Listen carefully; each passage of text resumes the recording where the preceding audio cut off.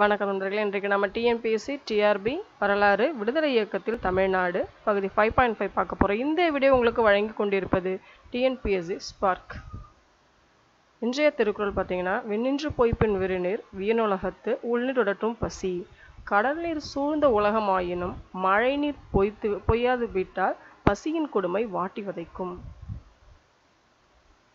வரலாறுல இன்னைக்கு நம்ம பார்க்க போகிற டாபிக் பார்த்தீங்கன்னா, இந்திய விடுதலை இயக்கத்தில் தமிழ்நாட்டுடைய பங்கு எந்த அளவுக்கு இருந்தது அப்படிங்கிறத நாம் இந்த டாப்பிக்கில் தெரிஞ்சுக்க போகிறோம். முதல்ல நம்ம பார்க்க போகிற டாபிக் அப்படின்னு பார்த்தீங்கன்னா, கிட்டத்தட்ட பார்த்தீங்கன்னா முக்கியமாக நம்மளுடைய தமிழ்நாட்டின் தலைவர்கள் அப்படின்னு பார்த்தோம்னா, புலித்தேவர், கட்டபொம்மன், மருது சகோதரர்கள், வேலுத்தம்பி போன்ற முக்கியமான தலைவர்கள்லாம் பார்த்தீங்கன்னா நம்மளுடைய விடுதலை இயக்கத்தில் மிகப்பெரிய பங்காற்றிருக்காங்க அப்படின்னு சொல்லலாம். அதே போன்ற சீர்திருத்தவாதிகளான சுப்பிரமணிய ஐயர் அவர்களும், வ.உ. சிதம்பரம் பிள்ளை, சுப்பிரமணிய பாரதி அவர்களும், ராஜகோபாலாச்சாரி, பெரியார், ஈவே ராமசாமி போன்ற திருப்பூர் குமரன் போன்ற தலைவர்கள்லாம் பார்த்தீங்கன்னா நம்ம விடுதலை இயக்கத்தில் தமிழ்நாட்டை சேர்ந்து மிகப்பெரிய பங்கு வகிச்ச தலைவர்கள் நம்ம சொல்லலாம். இதில் முதல்ல பார்க்க போகிறது வேலூர் கழகம். 1806ஆம் ஆண்டில் பார்த்தீங்கன்னா ஜூலை 9ஆம் நாளில் வேலூர் கோட்டில் திப்பு சுல்தானுடைய மகன் திருமணத்துக்கு நடைபெற்றது. அந்த திருமணத்தில் கலந்து கொள்வதற்காக பல்வேறு வீரர்கள்லாம் வந்தாங்க. அவங்களாம் ஒன்று சேர்ந்து என்ன பண்ணாங்கன்னா, ஆங்கிலேயரை தாக்கி அந்த கோட்டையை கைப்பற்றினாங்க. அந்த கோட்டையில் பார்த்தீங்கன்னா திப்புவினுடைய கொடி பறக்க விடப்பட்டது. அது மட்டும் இல்லாமல் திப்புவினுடைய இரண்டாவது மகன் பதேக் ஹைதருடைய கொடி நாட்டப்பட்டு அவர் அரசனாகவும் அறிவிக்கப்பட்டார். ஆனால் இந்த வேலூர் கழகம் பார்த்தீங்கன்னா கூடிய விரைவிலேயே ஆங்கிலேயருடைய ஆதிக்கத்தினால் கிளர்ச்சி ஒடுக்கப்பட்டுச்சுன்னு சொல்லலாம். இது முதல் ஊன்றுகோல் அப்படின்னு ஊன்றுதலாக இருந்த ஒரு நிகழ்வுன்னு கூட சொல்லலாம் விடுதலைக்கு. அடுத்தபடியாக பார்த்தீங்கன்னா சென்னை மகாஜன சபையினுடைய தோற்றம். சென்னை மகாஜன சபை பார்த்தீங்கன்னா சுதேசி சங்கத்தை அமைப்பு, அதாவது சென்னையில் ஒரு சுதேசி அமைப்பை மையமாக கொண்டதுதான் சொல்லலாம். 1852ஆம் ஆண்டு ஹார்லி லஷ் நாராயண ரெட்டி அப்படிங்கிற அவரும் சீனிவாச பிள்ளை அப்படிங்கிறவரும் இணைஞ்சு இந்த சபையை நிறுவனாங்க. இதில் என்ன செஞ்சாங்க அப்படின்னு பார்த்தீங்கன்னா, ஆங்கிலேய கருத்துக்களை விமர்சனம் செஞ்சாங்க. அதான் முக்கியமான ஒரு நிகழ்வுன்னு சொல்லலாம் இந்த சபையில். இந்த சபையோட என்ன பண்ணாங்கன்னா, சென்னை மாகாண சபையோட நம்ம சுதேசி இயக்கமும் இணைந்து செயல்பட்டாங்க பிற்காலங்களில். இதில் ராமசாமி முதலியார் அவர்களும், ஆனந்த சாருலுவும் மற்றும் ரங்கையா நாயுடு போன்ற தலைவர்கள்லாம் என்ன பண்ணாங்க, ஒன்று சேர்ந்து இதற்கு பல்வேறு கருத்துக்களையும் முன்மொழிஞ்சாங்க அப்படிங்கிறது முக்கியமான விஷயம். இந்து பத்திரிகையினுடைய அலுவலராகவும் அவங்க செயல்பட்டு அதனுடைய பல்வேறு கருத்துக்களை மக்கள் மனதில் பரப்புனாங்கன்றது சிறப்புக்குரிய விஷயம்னு சொல்லலாம். அது மட்டும் இல்லாமல் சென்னை மாகாண சபையுடைய முதல் தலைவராக ரங்கையா நாயுடு அவர்கள் தேர்ந்தெடுக்கப்பட்டார் அப்படிங்கிறது சிறப்பு வாய்ந்த விஷயம்னு சொல்லலாம். அது மட்டும் இல்லாமல் இந்திய அரசு பிரதிநிதியாக எல்ஜின் பிரபு டிசம்பர் 1890ஆம் ஆண்டில் சென்னைக்கு பயணமானார். இதனுடைய முக்கிய தாக்கம்னு பார்த்தீங்கன்னா, நம்ம மக்களுடைய உரிமையை வாங்கணும் அப்படிங்கிறத முக்கியமான ஒரு நோக்கம். 1920ஆம் ஆண்டில் முதல் இந்திய தேசிய காங்கிரஸோட இணைஞ்சு செயல்பட்டாங்க இந்த சபை. அது மட்டும் இல்லாமல் 1930ஆம் ஆண்டு ஏப்ரல் 22ஆம் உப்பு சத்தியாகிரக போராட்டத்திலையும் சென்னையில் ஜார்ஜோட யானை கபலி உதயநீதிமன்றம் போன்ற கடற்படை பகுதிகள்லாம் சேர்ந்து இணைஞ்சு இந்த போராட்டத்தில் ஈடுபட்டாங்கன்றது சிறப்புக்குரிய விஷயம்னு சொல்லலாம். அடுத்தபடியாக பார்த்தீங்கன்னா வ.உ. சிதம்பரம் பிள்ளை அவர்கள். இவருடைய சிறப்பு வாய்ந்த விஷயம் அப்படின்னு பார்த்தீங்கன்னா, இவர் நம்ம செக்கிழுத்த செம்மல் அப்படின்னு சொல்லிட்டு இன்றளவும் நம்ம சொல்கிறோம். அதனால் கப்பலோட்டிய தமிழனுங்கிற சிறப்பு பேரையும் நம்ம அவரை அழைக்கிறோம். அதாவது 1872ஆம் ஆண்டு ஒட்டப்பிடரத்தில் இவர் பிறந்தார். திருநெல்வேலியில் வழக்குரைஞராக தன்னுடைய வாழ்க்கையை தொடங்கினார். வியாபாரத்திலையும் தொழிலையும் அமைப்பிலையும் இவர் ஊக்குவிச்சார் அந்த காலத்தில். அதனால் தர்ம சிந்தனையோடு இவர் இருந்ததுனால சுதேசி அப்படிங்கிற ஒரு அமைப்பை இவர் ஏற்படுத்தினார். இதன் மூலமாக தூத்துக்குடிக்காரர்களை பவள ஆலை வேலைநிறுத்த போராட்டத்திலையும் இவர் ஈடுபட்டு பல்வேறு மக்களுக்கு உதவிகரமாக இருக்கணும், அதே தொழிலாளர்களுக்கு ஊக்குவிப்பாக இருக்கணுன்ற அந்த விளைவை இவர் ஏற்படுத்தினாருன்னு சொல்லலாம். இவர் வாபஸ் பார்த்தீங்கன்னா பாலகங்காதர திலகர் இவர் ஆதரிச்சார். இது முக்கிய ஒரு விஷயம்னு சொல்லலாம். ஏன்னா அவருடைய கருத்துக்களால் இவரும் ஈர்க்கப்பட்டார் அப்படின்னு சொல்லலாம். அது மட்டும் இல்லாமல் இவர் மேல் தேச துரோகம் குற்றம் சுமத்தினாங்க ஆங்கிலேயர்கள். 40 ஆண்டுகளிலிருந்து இவர் சிறை தண்டனை விதிக்கப்பட்டது. இவருடைய கால்கள்லாம் பார்த்தீங்கன்னா சங்கிலியால் பிணைக்கப்பட்டு ஒரு மாடு போல அந்த சிறையில் ஒரு செக்கிழுத்து துன்பப்பட்டார் நம்மளோட தாய்நாட்டுக்காக. அதனால தான் இவரை நம்ம செக்கிழுத்து செம்மல் என்று அழைக்கிறோம். அடுத்தபடியாக பார்த்தோம்னா சுப்பிரமணிய சிவா அவர்கள். சுப்பிரமணிய சிவா அவர்கள் பார்த்தீங்கன்னா திண்டுக்கல் மாவட்டத்தில் வத்தலகுண்டு கிராமத்தில் இவர் பிறந்தார். இவர் ஒரு சிறந்த விடுதலை போராட்ட வீரராகவும் இருந்தார். சிறந்த எழுத்தாளராகவும் இவர் விளங்கினார். இவர் பார்த்தீங்கன்னா ஆங்கிலேயருக்கு எதிராக 1908 1922 போன இடைப்பட்ட காலங்களில் வந்து பல்வேறு போராட்டங்களில் அவர் கலந்துக்கிட்டதுனால பலமுறை வந்து இவர் கைது செய்யப்பட்டார். இது தொழுநோயால் அவதிப்பட்டார். அதனால் என்ன பண்ணார், ரயில் பயணங்கள் போன்றவற்றில் வந்து இவரை அனுமதிக்க கூடாது அப்படின்னு சொல்லிட்டு இவரை ஒதுக்கினாங்க ஆங்கிலேயர்கள். ஆனால் அப்படி இருந்தும் தன்னுடைய உடல் குறைபாடுகளை மனசில் கொள்ளாமல் நடந்தே பாத யாத்திரையாக பார்த்தீங்கன்னா பல இடங்களுக்கு சென்று தன்னுடைய விடுதலை உணர்வை சொற்பொழிவு ஆற்றி மக்கள் மனசில் ஒரு நீங்காத ஒரு விடுதலை உணர்வை தெளிச்சதுக்கான அச்சுவடுகளை விட்டு செஞ்சார். அப்படிங்கிறது மிகப்பெரிய சாதனைன்னு சொல்லலாம். அடுத்தது பார்த்தீங்கன்னா சுப்பிரமணிய பாரதியார் அவர்கள். ஒரு சுப்பிரமணிய பாரதி திருநெல்வேலி மாவட்டத்தில் இருக்க எட்டயபுரத்தில் டிசம்பர் 11 1882 இவர் பிறந்தார். மதுரையில் தமிழ் ஆசிரியர் சிறிது காலம் அவர் வந்து வேலை செஞ்சார். சுதேசமித்ரன் அப்படிங்கிற பத்திரிகையில் வந்து உதவி ஆசிரியர் பணியாற்றினார். 1907 சூரத்தில் நடைபெற்ற காங்கிரஸ் மாநாட்டை அவர் கலந்துக்கிட்டாரு. பாலகங்காதர திலகர், அரவிந்த கோஷோட சேர்ந்து சுயராஜ்யத்திற்கு ஆதரவாக இவர் வந்து செயல்பட்டார். 1907 பார்த்தீங்கன்னா தமிழ் வார பத்திரிகையான இந்தியா அப்படிங்கிற பத்திரிகையுடைய ஆசிரியராகவும் இருந்தார். அதே சமயத்தில் பாலபாரதம் அப்படிங்கிற ஒரு ஆங்கில பத்திரிகை அவர் வெளியிட்டார். 1908 பார்த்தீங்கன்னா சென்னையில் மாபெரும் கூட்டத்தை அவர் நடத்தினார். அது மட்டும் இல்லாமல் சுயராஜ்ய நாளை இவர் சிறப்பாக கொண்டாடினார்னு சொல்லலாம். அவரது பாடல்கள்னு பார்த்தீங்கன்னா வந்தே மாதரம், அச்சமில்லை அச்சமில்லை, எந்தையும் தாயும், ஜெயபாரதம் போன்ற இந்த பாடல்கள்லாம் அவர் அச்சிட்டு தமிழ் மக்களுக்கு அவர் இலவசமாக அவர் வழங்கினார். இதன் மூலமாக வந்து நாட்டு மக்களுக்கு வந்து விடுதலை உணர்வு தூண்டுறான்னு சொல்லலாம். 1908 வஉசிக்கு எதிராக ஆங்கில அரசு தொடர்ந்து அந்த வழக்கில் வஉசிக்கு ஆதரவாக இவர் சாட்சியும் வழங்கினார்ன்றது சிறப்புக்குரிய ஒரு விஷயம். முதல் உலகப் போருக்கு அப்புறம் நவம்பர் 1919 பாரதியார் வந்து கடலூருக்கு வந்த சமயத்தில் பார்த்தீங்கன்னா அவர் கைது செய்யப்பட்டார் வெள்ளையர்களால். ஏன்னா அவருடைய கருத்துக்கள் வந்து தவறானதுன்னு சொல்லி தவறான பிரசத்தை ஏற்பதான் சொல்லி ஒரு மேலே குற்றம் சுமத்தினாங்க ஆங்கிலேயர்கள். இவரை கைது செஞ்சாங்க. அது மட்டும் இல்லாமல் அதன் பிறகு ஒரு விடுதலையான பிறகு சென்னையில் இருக்கிற சிசுமத் பத்திரிகையில் ஆசிரியராக மீண்டும் அவர் வந்து பணியை தொடங்கினார். செப்டம்பர் 11 1921 வந்து இவர் காலமானார்.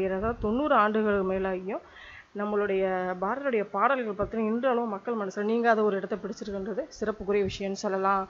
அடுத்தபடியாக பார்த்தீங்கன்னா வாஞ்சிநாதன் அவர்கள். வாஞ்சிநாதன் அவர்கள் திருவிதாங்கூரில் இருக்கிற சமஸ்தானத்தில் பணியாற்றினார். இது வந்து காங்கிரஸில் ஒரு தீவிர செயல்பாடுகள் கொண்டதாக காணப்பட்டார். பிரிட்டிஷ் அரசாங்கத்தை இவர் வந்து மிகவும் வெறுத்தார். திருநெல்வேலி மாவட்டத்துடைய ஆட்சியாளராக இவர் இருந்த ஆஷ் அப்படிங்கிறவர் வந்து இவர் என்ன பண்ணார், திருநெல்வேலியில் சுட்டு கொண்டுட்டார் இவர். ஏன்னா அவங்க வந்து மக்களுக்கு எதிராக பல்வேறு துயரங்களை எதிர்க்கும் போது அப்போ தன்னுடைய எதிர்ப்பை காமிக்க என்ன பண்ணார்னா ஆஷ் என்கிற அந்த அதிகாரியை வந்து இவர் சுட்டு கொண்டுட்டார். இதனால் இவர் தன்னுடைய இந்த செயலுக்காகவே என்ன பண்ணார்னா தானே தன்னுடைய அழிச்சுக்கணுங்கிற முறையில் ரயில்வே பாலங்களில் வந்து தன்னுடைய உயிரை ஒரு திறந்துருவார்.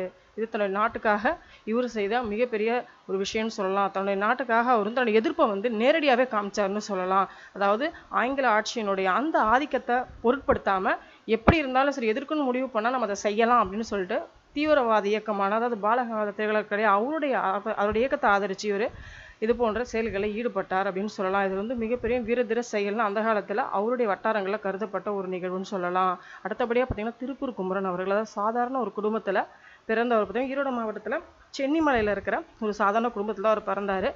1904 அவர் பிறந்தார். இவர் வந்து ஒரு மாபெரும் வந்து விடுதலை உணர்வு இயக்க தலைவர்னு சொல்லலாம். ஏன்னா அந்த அளவுக்கு சிறு வயதில் விடுதலையின் பால ஈர்க்கப்பட்டார்.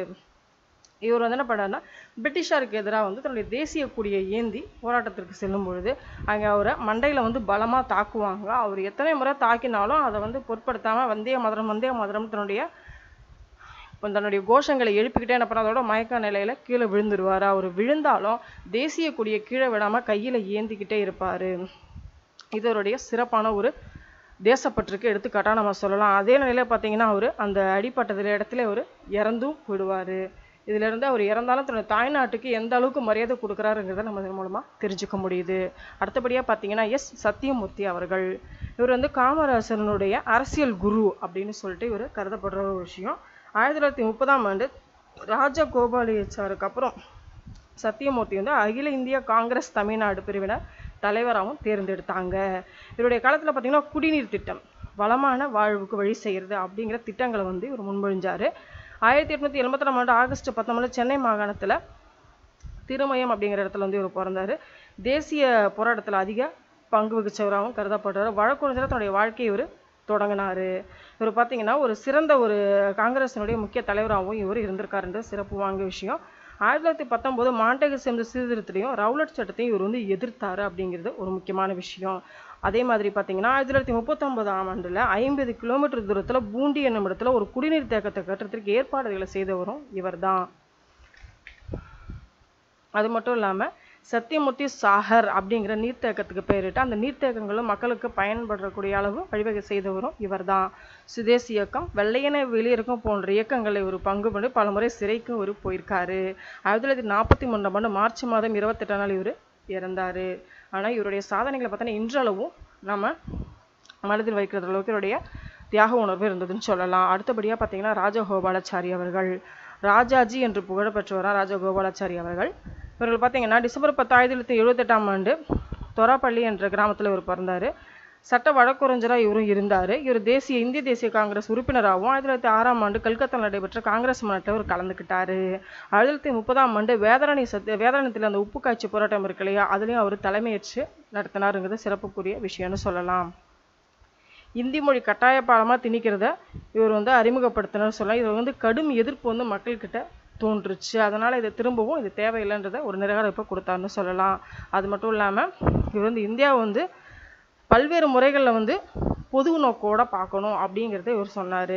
1939ஆம் ஆண்டு தன்னுடைய முதலமைச்சர் பதவியையும் இவர் சில காரணங்களால் உள்பூசல் பிரச்சனைகளால் ராஜினாமா செய்தார் அப்படிங்கிறத ஒரு விஷயம் சொல்லலாம். சுதந்திர இந்தியாவில் முதல் இந்திய கவர்னர் ஜெனரலாகவும் இவர் பொறுப்பேற்றார். 1952ஆம் ஆண்டு பார்த்தீங்கன்னா இவர் திரும்பவும் பதவியேற்றார். குலக்கல்வி திட்டத்தை தமிழகத்திலே அறிமுகப்படுத்தினார். ஆனால் பெரியார் இதுக்கு கடுமையான ஒரு எதிர்ப்பையும் தெரிவித்தார், இது சரியில்லை அப்படின்னு சொல்லிட்டு. அது மட்டும் இல்லாமல் இளம் இந்தியா அப்படிங்கிற ஒரு பத்திரிகை நடத்தினார். சக்கரவர்த்தி திருமகள், ராமாயணம், வியாசர் விருது, மகாபாரதம் போன்ற இவர் எழுதிய சில உரைநடை நூல்கள்னு சொல்லலாம். அதே போல் கீதை, உபநிடதங்களுக்கு இவர் உரை எழுதியிருக்காருன்றது சிறப்பு வாய்ந்த ஒரு விஷயம். 1955ஆம் ஆண்டு இவருக்கு பாரத ரத்னா விருது அளிக்கப்பட்டது. அது மட்டும் இல்லாமல் இவர் தன்னுடைய வாழ்நாள் காலங்களில் தான் சமூக சீர்திருத்தமான ஒரு பொது நோக்கு கொண்ட இந்தியாவை ஒற்றுமொத்த இந்தியா அப்படிங்கிற ஒரு நோக்கோடு நோக்கினாருங்கிற ஒரு சிறப்புக்குரிய விஷயம்னு சொல்லலாம். டிசம்பர் 25, 1972ஆம் ஆண்டு இவர் இறந்துட்டார். இவருடைய அரசியல் தந்திர செயல்களால் இவர் சாணக்கியர் அப்படிங்கிற ஒரு பட்டத்தில் போற்றப்படுறாருங்கிற சிறப்புக்குரிய ஒரு விஷயம். அடுத்தபடி நம்ம பார்க்க காமராஜர் அவர்கள். கர்ம வீரர் காமராஜர் அப்படின்னு சொல்லிட்டு போற்றப்படுவார். விருதுநகருக்கு அருகில் இருக்கிற விருதுப்பட்டி கிராமத்தில் ஜூலை 15, 1903ஆம் ஆண்டு இவர் பிறந்தார். இவர் தமிழகத்தில் விடுதலை போராட்டத்தில் சிறந்த ஒரு வீரராக செயல்பட்டார்னு சொல்லலாம். 1924ஆம் ஆண்டு வைக்கம் சத்தியாகிரக போராட்டத்தில் இவர் ஈடுபடுத்தினார். இதுவே இவருடைய உந்துதல்னு நம்ம சொல்லலாம். அது பார்த்தீங்கன்னா பல்வேறு கூட்டங்களில் இவர் கலந்துக்கிட்டு ஆங்கிலக்கு எதிராக கோஷம் எழுப்பதுனால பல ஆண்டுகளை சிறையிலே தன்னுடைய வாழ்க்கையை போக்கினார்னு சொல்லலாம். அது மட்டும் இல்லாமல் அலிப்பூர் சிறைகளையும் இவரை அடைச்சாங்க அப்படிங்கிறது. அது மட்டும் இல்லாமல் காந்தியர்வின் ஒப்பந்தத்தைப்படி இவர் விடுதலை செய்யப்பட்டார். அதிலிருந்து தான் இவர் தன்னுடைய சிறை வாழ்க்கையிலேருந்து வெளிவந்தார்னு சொல்லலாம். 1942ஆம் ஆண்டு வெள்ளையனை வெளியேறு இயக்கத்திலையும் இவர் கைது செய்யப்பட்டார். 3 ஆண்டுகள் அப்பவும் அவர் சிறையில் தான் இருந்தார். 1947ஆம் ஆண்டு இந்தியா விடுதலை அடைந்தப்போ தான் தன்னுடைய விடுதலைக்காரரையும் சுவைத்தார் அப்படின்னு சொல்லிட்டு நம்ம சொல்லலாம். ஏன்னா அந்த அளவுக்கு தன்னுடைய வாழ்க்கையில் பெரும் பங்கு சிறையிலேயே கழித்தார். காமராஜர் பார்த்தீங்கன்னா தமிழகத்தில் முதல்வராக 9 ஆண்டுகள் செயல்பட்டிருக்காரு. அவருடைய நலத்திட்டங்கள்லாம் பார்த்தீங்கன்னா மதிய உணவு திட்டமும், பள்ளிகளை திறந்து இளங்கடர் பள்ளிகளை திறந்து வைப்பவருடைய மிகப்பெரிய திட்டம்னு சொல்லலாம். அதே மாதிரி வேளாண்மையை மேம்படுத்தினார். கால்வாய்கள் பல அமைச்சர் சொல்லலாம். அணைகள் பல கட்டினார். இது போன்ற அரசு பார்த்தீங்கன்னா மக்கள் எந்த அளவுக்கு துன்புறாத அளவுக்கு இருக்கும் அது மாதிரி நலத்திட்டங்கள் பல வகைகளை மக்களுக்கு உதவி செய்தார்னு சொல்லலாம். அதாவது அடித்தர மக்கள் கூட கல்வியை நோக்கி செல்லணும் அப்படிங்கிறது மிகப்பெரிய ஒரு திட்டம்னு சொல்லலாம். முறையான கல்வியர் அவங்களுக்கு கிடைக்கல அப்படின்றாலும் தனக்கு அப்புறம் வர இளைய சமுதாயத்திற்கு கல்வி கற்கணும் அப்படிங்கிறதுக்கு 2 கிலோமீட்டர் தொலைவிற்கு ஒரு ஆரம்ப பள்ளி என்கின்ற அந்த திட்டத்தை இவர் தான் சிறப்பாக செயல்படுத்தினார்னு சொல்லலாம். காமராஜருக்கு ஏற்ப திட்டத்தின் பேர் கே திட்டம் அப்படின்னு சொல்லிட்டு இன்றளவும் நம்ம அழைக்கிறோன்னு சொல்லலாம். அக்டோபர் 2, 1975ஆம் ஆண்டு இவர் காலமானார். மக்கள் அன்போடு பார்த்தீங்கன்னா பெருந்தலைவர், கர்ம வீரர் அப்படின்னு சொல்லிட்டு இன்றளவும் இந்தியாவில் அழைக்கப்படுறாங்கிறது சிறப்புக்குரிய ஒரு விஷயம். அடுத்தபடி நம்ம பார்க்க போகிற டாபிக் பார்த்தீங்கன்னா தமிழ்நாட்டின் சமுதாய மாற்றங்கள். அதாவது பல்வேறு கட்சிகள்லாம் பங்கெடுத்தாங்க இல்லையா, அப்போ எந்த அளவுக்குலாம் மாற்றங்கள் நம்ம சமுதாயத்தில் ஏற்பட்டுச்சு அப்படிங்கிறத நம்ம தெரிஞ்சுக்கிறோம். முதல்ல நம்ம பார்க்க போகிற கட்சி பார்த்தீங்கன்னா நீதி கட்சி. அதாவது தென்னிந்திய வரலாற்றை பார்த்தீங்கன்னா 20ஆம் நூற்றாண்டில் முற்பகுதி சென்னை மாகாணம் ஃபுல்லாக நீதி கட்சியோட ஆட்சி தான் அதிகமாக இருந்ததுன்னு சொல்லலாம். இது பார்த்தீங்கன்னா இந்த நீதி கட்சியில் அதாவது வேலை வாய்ப்பு மட்டும் இல்லாமல் பிராமணர்களுடைய ஆதிபத்தியத்துக்கு எதிராக பிராமணர்கள் அல்லாதவர்கள் இணைந்து உருவாக்கப்பட்ட ஒரு கட்சி தான் நம்ம நீதி கட்சின்னு சொல்கிறோம். இது பார்த்திங்கன்னா தென்னிந்தியாவுடைய நல உரிமை கழகம் அப்படின்ற ஒரு பேரில் இது அழைக்கப்பட்டு இந்த கட்சி 1916ஆம் ஆண்டு TM நாயர் அவர்கள் மற்றும் தியாகராஜ செட்டியார் அவர்களால் தோற்றுவிக்கப்பட்ட ஒரு கட்சி தாங்க இந்த கட்சி. இந்த கட்சி தன்னுடைய பொதுவான ஒரு நோக்கில் செயல்பட்டுச்சு அப்படின்னு சொல்லலாம். கீழ்த்தர மக்கள் கூட பயன்படுத்தக்கூடிய அளவு பல்வேறு நலத்திட்டங்களை இந்த கட்சி மூலமாக வெளியிட்டாங்கன்னு சொல்லலாம். அடுத்தபடியாக அப்போ நீதி கட்சியினுடைய ஆட்சி எந்த அளவுக்கு இருந்தது அப்படின்னு பார்த்தீங்கன்னா 1920ஆம் ஆண்டு நடைபெற்ற இந்த தேர்தலில் பெரும்பான்மையான இடங்களை கைப்பற்றினது இந்த நீதி கட்சியினுடைய ஆதிக்கம் எந்த அளவுக்கு இருந்தது அப்படிங்கிறது நமக்கு தெரியும். இதனுடைய ஆட்சி காலங்களில் பார்த்தீங்கன்னா கீழ்த்தர மக்கள் கூட பல்வேறு பதவி வகிக்கிறதும் அதே போல் அவர்களும் பொது நோக்கில் கவனிக்கப்படுறாங்க அப்படின்றதும் அவங்களுடைய கீழ்த்தர மக்களுடைய வாழ்க்கையில் பல்வேறு முறைகளில் வந்து முன்னேற்றம் ஏற்படணும் அப்படிங்கிறத மிக முக்கியமான ஒரு கொள்கையாக கருதலாம்னு சொல்லலாம். அது மட்டும் இல்லாமல் 1944ஆம் ஆண்டு சேலத்தில் இருந்த மாநாட்டில் பெரியார் அவர்கள் நீதி கட்சியின திராவிட கழகம் அப்படின்னு பெயர் மாற்றினார் அப்படிங்கிறது ஒரு முக்கியமான நிகழ்வு. இதை நீங்கள் நம்ம இம்பார்ட்டண்ட்டாக கேட்குற ஒரு கொஸ்டின், இதை நோட் பண்ணிக்கோங்க. நெக்ஸ்ட்டு நீதி கட்சியினுடைய வீழ்ச்சி பார்த்தீங்கன்னா அது ஆரம்ப காலத்தில் பார்த்தீங்கன்னா பொது நோக்கோடு தான் இருந்துன்னு சொல்லப்படுது. ஆனால் இடையில் ஏற்பட்ட மாற்றங்களில் பார்த்தீங்கன்னா இடஒதுக்கீடு என்ற ஒரு அமைப்பை கொண்டு வரும்பொழுது அப்போது அந்த இடத்துல என்ன ஆகுதுன்னா சாதி வேறுபாடுகளை உள்ளே கொண்டு வர அளவுக்கு சில நிகழ்வுகள் நடக்கும்பொழுது மக்கள்கிட்ட தன்னுடைய ஆதரவை இழக்கக்கூடிய நிலைமையில் செல்லுது. அது மட்டும் இல்லாமல் 1921ஆம் ஆண்டு பெண்களுக்கு வந்து வாக்குரிமை வழங்கப்பட்டது, தேவதாசம் ஒழிக்கப்பட்டது, இதெல்லாம் பார்த்தீங்கன்னா இந்த கட்சியில் இருந்த மிகப்பெரிய ஒரு ப்ளஸ் பாயிண்ட்டு நம்ம சொல்லலாம். இந்த கட்சி பார்த்தீங்கன்னா ஆரம்பத்தில் நல்ல ஒரு நிகழ்வை தான் எதிர்நோக்கி போய்கிட்டு இருந்தாங்க. ஆனால் சில பல காரணங்களால் பார்த்தீங்கன்னா பிரிவினைவாதங்கள், அதாவது கட்சிக்குள்ளே ஏற்பட்ட உட்பூசல்கள் காரணமாக தலைவர்களுடைய வேறுபாடு காணப்படும் பொழுது அப்போ இவங்களோட தீவிரவாதம் மிதவாதம் இயக்கங்களாக பிரிஞ்சாங்க. அதுபோல் சாதியின் அடிப்படையிலையும் பணம் செல்வந்தர்கள் அடிப்படையில் இவங்க பிரிய ஆரம்பித்தாங்க. இது இந்த கட்சியோட மிகப்பெரிய வீழ்ச்சியாக காணப்பட்டுச்சுன்னு சொல்லலாம். அடுத்தபடியாக பார்த்தோம்னா சுயமரியாதை இயக்கம். தமிழ்நாட்டில் ஒரு மிகச்சிறந்த சமூக சீர்திருத்தத்தில் பெரியார் அவர்கள் இருந்தார் இல்லையா, அவர் தோற்றுவித்த இயக்கம் தான் சுயமரியாதை இயக்கம்ன்றது.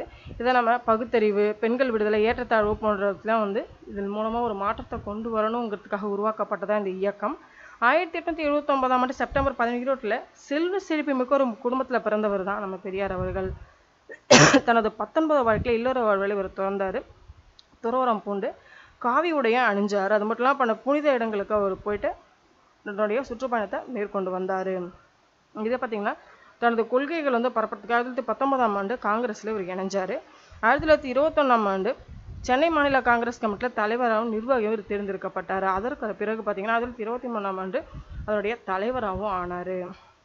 ஒத்துழைமை இயக்கத்தில் பங்கேற்று 1924ஆம் ஆண்டு இவர் கேரளாவில் இருக்க வைக்கம் அப்படிங்கிற இடத்துல ஒரு சத்தியாகிரக போராட்டத்தில் இவர் பங்கேற்று தாழ்த்தப்பட்ட மக்களுக்கு ஆதரவாக ஆலய நுழைவுகள் தடையில் இவர் வந்து ஈடுபட்டார். இது போன்ற பல்வேறு சீர்திருத்தங்களை இவர் செய்தார். இதுபோல் அதை செய்த சீர்திருத்தின் வாயிலாகவே இவர் வைக்கம் அப்படிங்கிற ஒரு பட்டம் கொண்டு இவர் அழைக்கப்பட்டாருங்கிறது சிறப்புக்குரிய விஷயம்னு சொல்லலாம்.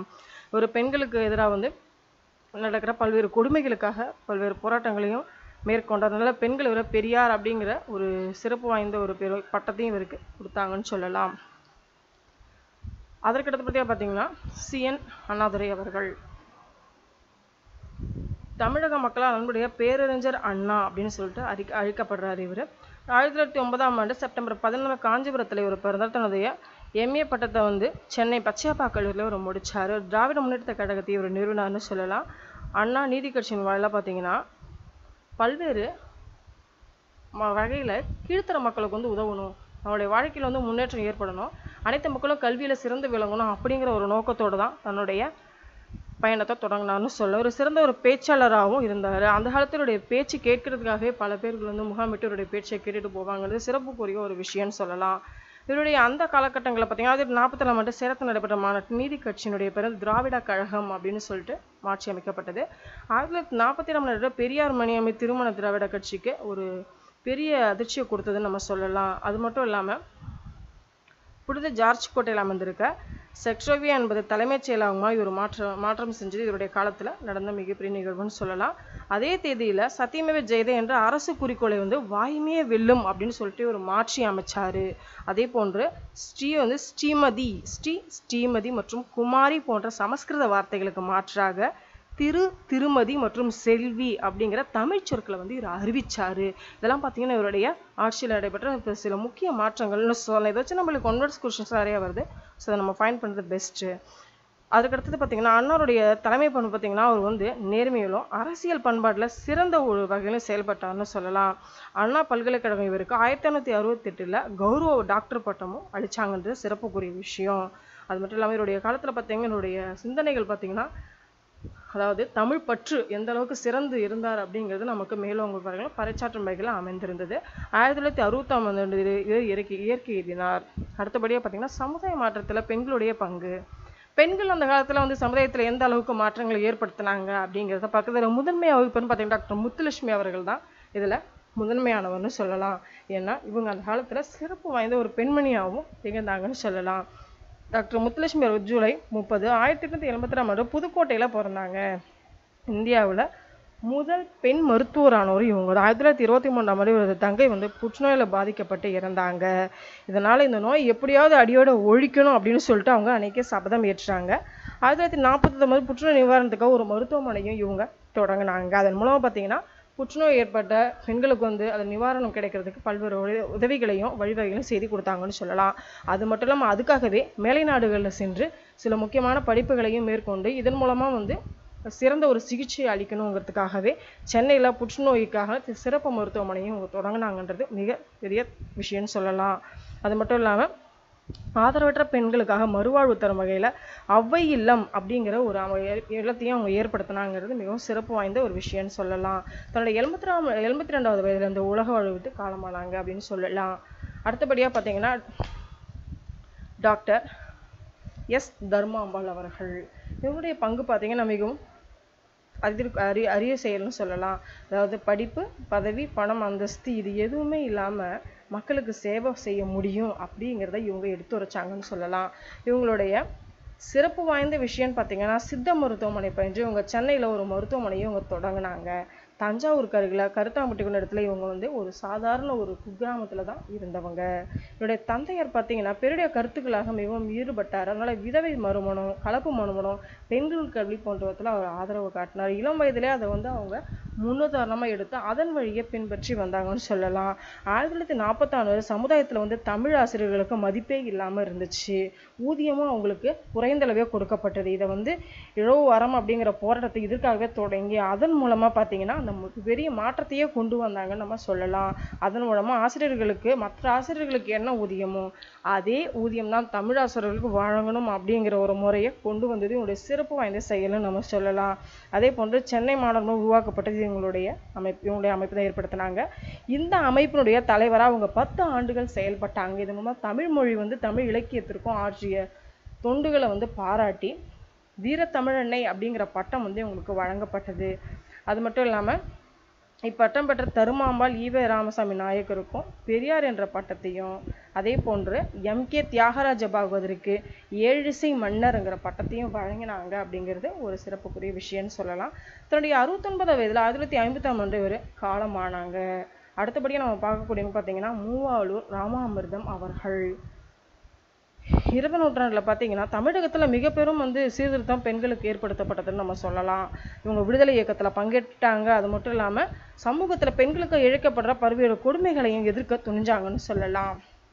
அதில் குல பெண்கள் அதாவது தேவதாசி முறை அங்கே ஒரு கீழ்மட்ட முறைகளை வந்து நம்ம முத்துலட்சுமி ரெட்டி அவர்களும் சரி மூவாமூல ராமதாஸ் அவர்களும் சரி இவங்க அனைவருமே இணைந்து செயல்பட்டாங்கன்றது மிக பெருமைக்குரிய விஷயம்னு சொல்லலாம். இந்த முறைகளை வந்து ஒதுக்கணும். அதே மாதிரி பெண்களுக்கு வந்து சொத்துரிமை கொடுக்கறது இது போன்ற பல்வேறு உரிமைகளை வந்து பெண்களுக்கு பெற்றுத்தரும் சமுதாயத்தில்னு சொல்லிட்டு அதுக்கான பல்வேறு போராட்டங்களையும் மேற்கொண்டாங்க அப்படிங்கிறது சிறப்புக்குரிய விஷயம். மூவாமூல ராமதாஸ் பார்த்தீங்கன்னா அம்மாள் நினைவு திருமண உதவி திட்டம் அப்படிங்கிற பெயரில் அவங்களுடைய பேர் நம்ம கௌரவிக்கிறோங்கிற சிறப்பு வாய்ந்த ஒரு விஷயம்னு சொல்லலாம். அந்த காலத்தில் பார்த்தீங்கன்னா பரம்பரையாக பழக்கப்பட்டு வந்த சமுதாயத்தில் இருக்கக்கூடிய தேவதாசி முறையை வந்து இவங்க வன்மையாக கண்டிச்சாங்க. அதற்கு எதிராக போராடி பெண்களுக்கான ஒரு எதிர்ப்பை காட்டக்கூடிய ஒரு சிறந்த ஒரு பெண்மையாக செயல்பட்டாங்கன்னு சொல்லலாம். அதே போல் 1858 விதவை மறுமண சட்டத்தை இவங்க ஏற்றுவதற்கு முக்கிய பங்காற்றினார் வந்து சிறப்பு வாய்ந்த ஒரு விஷயம்னு சொல்லலாம். அது மட்டும் இல்லாமல் உயர் ஜாதியினர் கீழ் ஜாதின்னு சொல்லிட்டு கீழ் ஜாதி பெண்களை வந்து மட்டப்படுத்துகிற அந்த முறைகளுக்கு எதிராகவும் இவங்க சமுதாயத்தில் மிகப்பெரிய தாக்கத்தை ஏற்படுத்தலாங்கிறது சிறப்புக்குரிய விஷயம்னு சொல்லலாம். தேங்க்யூ ஃபார் வாட்சிங். நம்மளோட வெப்சைட்டில் நீங்கள் வாட்ச் பண்ணிங்கன்னா உங்களுக்கு தேவையான மெட்டீரியல்ஸ் நீங்கள் கேதர் பண்ணலாம். நம்ம யூடியூப் சேனலில் ஷேர் அண்ட் சப்ஸ்கிரைப் பண்ணுங்கள். அந்த சப்ஸ்கிரைப் பட்டன் பக்கத்தில் இந்த சிம்பிள் இருக்கும். இதை கிளிக் பண்ணினா உங்களுடைய மொபைலில் இந்த வீடியோ அப்டேட் ஆகும். உங்களுடைய டவுட்ஸ் இருந்தால் கமெண்ட் பாக்ஸில் போடுங்க. நம்ம ஃபேஸ்புக் ஐடியில் ஃப்ரெண்ட் ரெக்வஸ்ட் கொடுங்க. Always be happy. எப்பயும் மகிழ்ச்சியா இருங்க. நன்றி.